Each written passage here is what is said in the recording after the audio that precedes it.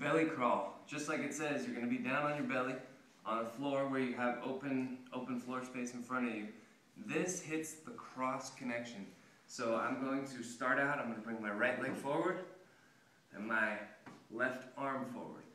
To get to the next position, I'm going to press down into my left elbow and into my right knee. So that's going to send me there.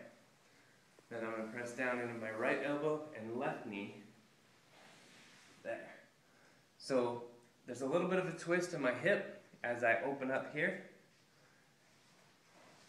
And I'm just going to crawl across a room.